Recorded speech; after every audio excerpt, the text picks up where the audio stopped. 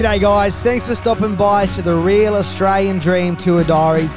Our names are Hayden and Amber, and we're on a mission to raise $50,000 for critically ill kids by playing music in caravan parks and campgrounds. We're going to be taking you behind the scenes of our lives on the road, as well as showing you around this amazing joint called Australia. Hope you enjoy this episode. Well, team, welcome to another episode.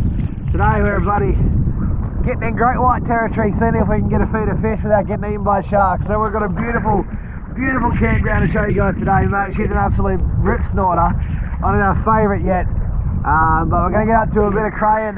Hopefully catch a few squid around here as well, but just enjoy a bit of paradise. Anyway, enjoy.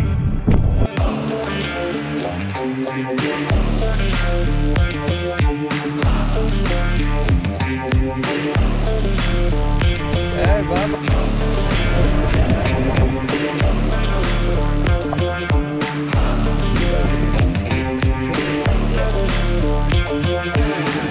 Well, team, mate, how good does that look? Today I'm going to tell you guys all about Masons Bay Campground. This spot is a little slice of paradise. Unfortunately, the weather gods haven't turned it on for me today, but yesterday was absolutely magic. We're only spending a 2 or 3 day period here, but it was too good not to share with you guys. To give you guys an idea of its location, we're about 40 kilometers away from a little town called 𝐓𝐡𝐞 in WA, between Esperance, about 2 hours from Esperance, and about 300 k's from Bremer Bay on the WA coastline. Now, getting access to this spot is quite easy. So if you like snorkeling, if you like spearfishing, if you like diving, if you like squidding, if you like fishing off the beach, don't have to have a boat, whatever it is, then this place caters for everything, and it's really bloody epic. And dogs are allowed too. We've got our 2 dogs with us, as you can probably see behind us, running amok, and they're enjoying our time here. Now, let's talk first and foremost about access. Off the highway, you're only about probably half an hour of relatively good dirt road. There's a few potholes, a few little tiny bits, but mate, there is absolutely no dramas in bringing a 2-wheel drive out here whatsoever. It is really good, and it's just been graded a couple of days ago too, so they are maintaining it quite frequently as well. Now, as we know, in WA it stands for windy always, doesn't it? And the wind here today is not that great, but let me tell you, up at the campground, because you've got these shrubs and these dunes behind us, you wouldn't know it was blowing. Yesterday was an absolutely magic day with not a breath of wind. Today is not so great, but you wouldn't know the difference up at camp. So that's something to keep in mind as well. If the weather's up a little bit and it's blowing around, Masons Bay is really protected because you do have quite a lot of protection between yourself and the campsites. Now, the campsites are booked online. I'll put the link here.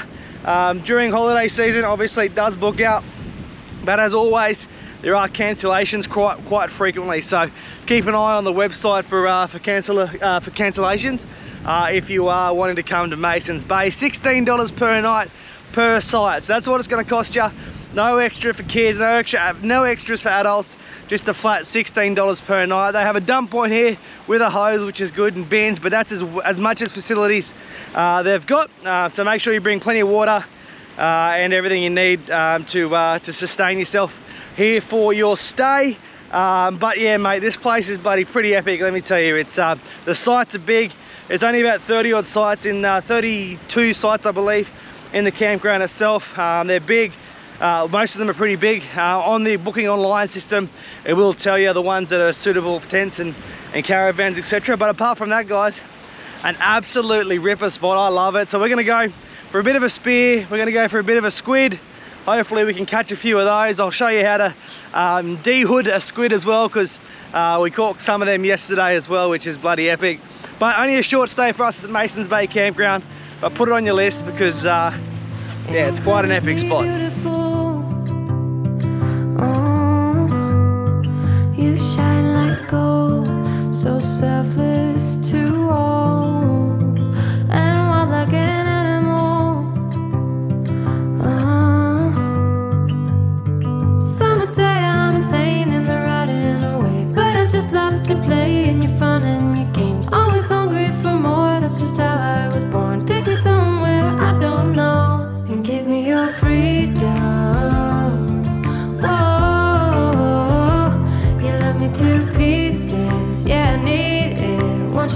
pandemonium. Life is so easy.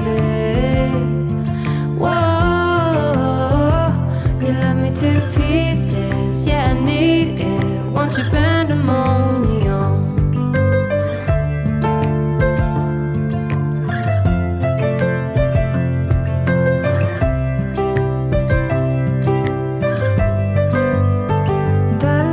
Alright team, well we bloody we nailed a few squid. We've got Richie on the camera, 5 Freedom Travellers, give them a follow. But we've got 3 nice squid here today, and one of the most annoying parts about them is obviously you know, getting them ready to cook. So technique is, if you zoom in here, Rich, you got the got these little wings here. The trick is to get your thumb in underneath that, and you'll feel it peel off.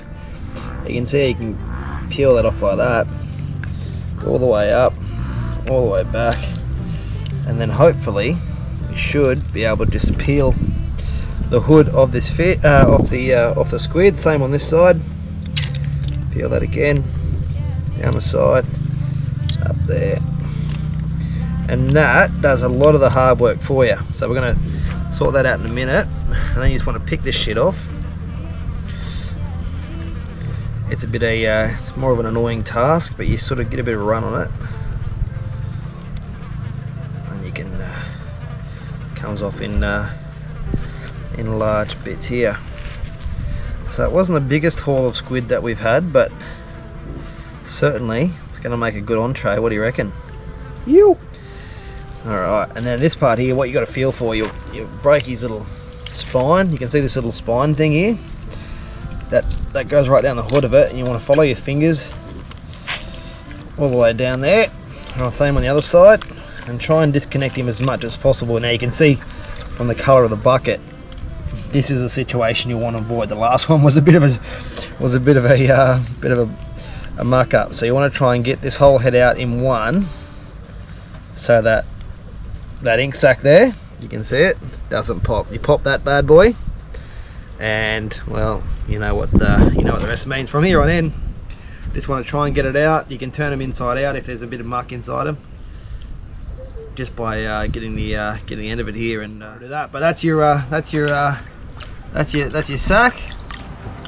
Pull them out like that. Chop them up to calamari rings. There you go. There's dinner. You beauty, eh? Calamari for dinner. Can we be friends again? I give up. I know how this ends. Might sound strange